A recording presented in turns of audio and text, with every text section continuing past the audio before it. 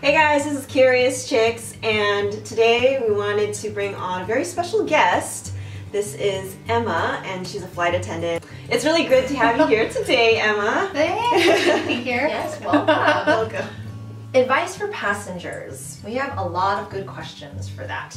So the first one being, are there any tips and hacks you would recommend for flying more comfortably?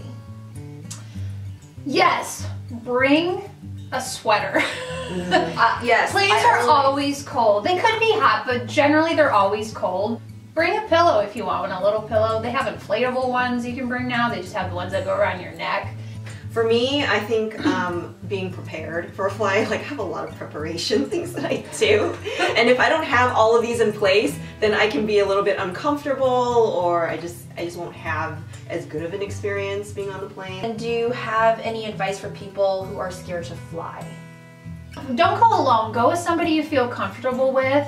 Go with somebody who's not afraid to fly. There are classes too. I've had classes on my flights where people are in a class training to overcome their fear of flying. But they'll go through classes where they practice techniques on to get over their fear, and then they actually go on flights with their instructors, with the whole group. And so that's an option that you can do. If you do have a fear of flying, there are different things to do. Oh, I didn't know that. Yeah. I say just try to sleep. As much as, if you can sleep, is just the best way. Do you have any tips on how to overcome motion sickness? It's the same thing of being on a boat. Dramamine works well. Ginger ale always helps settle the stomach. Eat. A lot of people who are flying and they are nervous about it and get upset stomachs, or if they're in a lot of turbulence, you get motion sickness, and they haven't eaten, they can get really woozy, they get really lightheaded. So make sure you eat before you fly. Bring some snacks. Sometimes planes don't have snacks, so bring a little snack or two just to keep something in your stomach. Definitely tell the flight attendants if you aren't feeling well. They'll bring you extra stuff to make it more comfortable if you are sick. And what about for people who are claustrophobic? Because, you know, planes are getting tighter and tighter these days, and so how do people who are severely claustrophobic deal with that? I think probably bringing less stuff. The more space you're only going to be getting so much space. So the more space you can give yourself in that actual area. Don't bring, if you are afraid that you're gonna have to shove it under the seat in front of you, check it.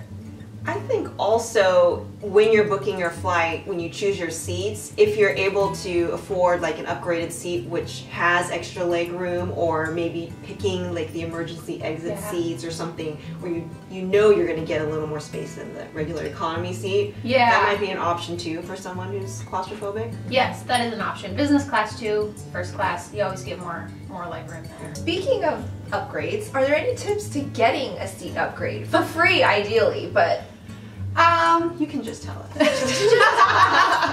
As far as getting it from the staff that are not on the airplane, I don't know if there's much that you can do with that. Being nice never hurts. If they have extra seating, they could potentially upgrade people for free. Yeah, if they want to fill it. Sometimes they won't. Tell us, what are some good flight etiquette guidelines to keep in mind as a passenger? The biggest one is to be nice to your flight attendants. But if you're going into somebody's workplace, it's always courteous to be nice to them. It helps with service. They're gonna be a lot more happy to get you what you want. Maybe even get you a little extra. You never know. Be courteous to the people sitting next to you. Stay in your space.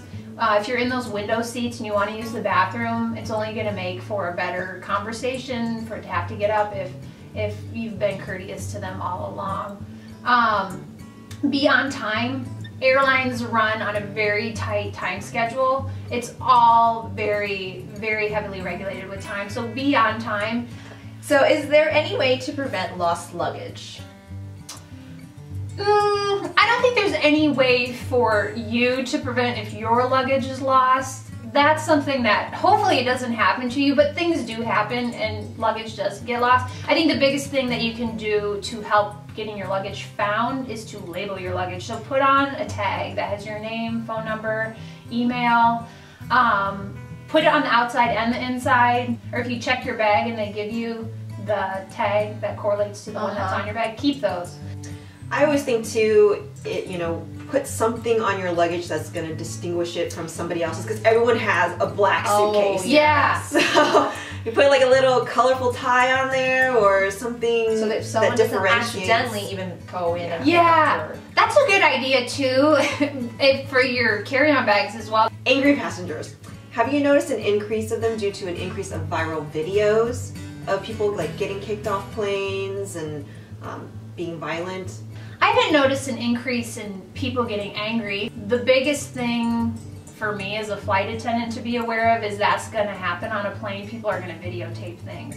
So for me, that's something that I think about is when I'm handling a situation, you never know who's watching, you never know who's listening, so you do want to make sure you handle it in the best possible way. But why do they overbook planes? I know that's so that they make sure that they fill every seat, but it kind of is not fair for the passengers who end up without a seat, just so that you, not you, but just so that the airlines can make sure that they make the most money they can make. I think that their idea behind it, which it sounds like not a good idea, Yeah. but the idea behind it is not everybody shows up.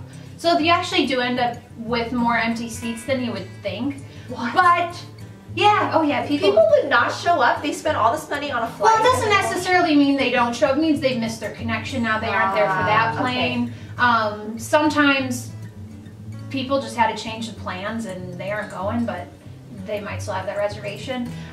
There's a lot of reasons why people might not actually get on the aircraft. A lot of airlines, because of certain incidences that have happened, they are not doing the overbooking anymore. Actually, stuff has started to change since then, but different airlines have started changing their policies where they don't overbook. So do you have any other advice for our other fellow travelers? I would say the biggest advice for airline travel is have fun with it.